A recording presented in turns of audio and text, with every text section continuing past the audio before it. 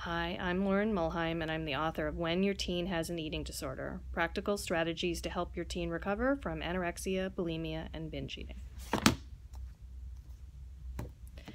This book is based on the principles of family-based treatment, or FBT, and is designed to help parents supporting a teen in recovery from an eating disorder.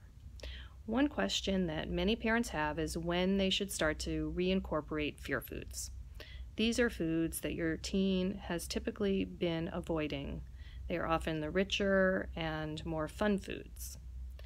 These can also be foods on which your teen is binge eating. So you will want to make a list of all the foods that you believe your teen is afraid of. It's not necessary to involve them in this activity. In fact, in my experience, most teens do not want to cooperate in divulging all the foods that they're afraid of. So I suggest that parents think about all those foods your teen used to eat and go back about 2 to 3 years before there was signs of an eating disorder.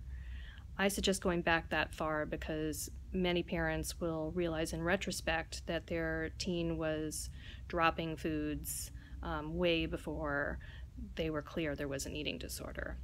And to ensure full recovery, you'll want your teen to go back to eating all those foods.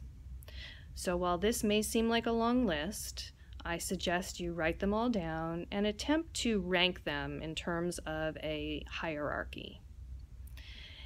And you will want to gradually, over time, expose your teen to all of those foods that they are either afraid of and avoiding or afraid of and binging on.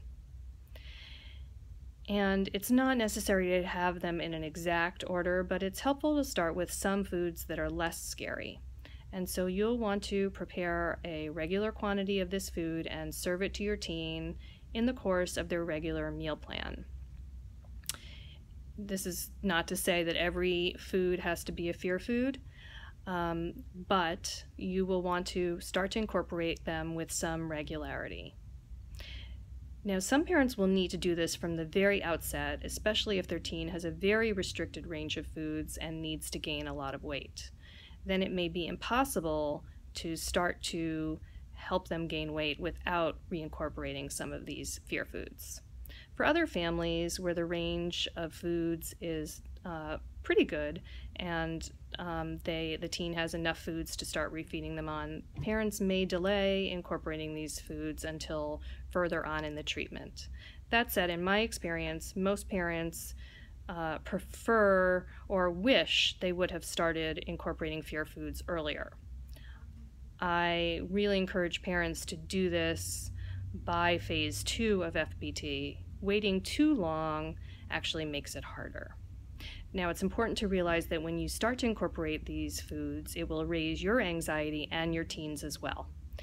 And so be prepared for that and use the same strategies you've been using to help your teen eat other meals.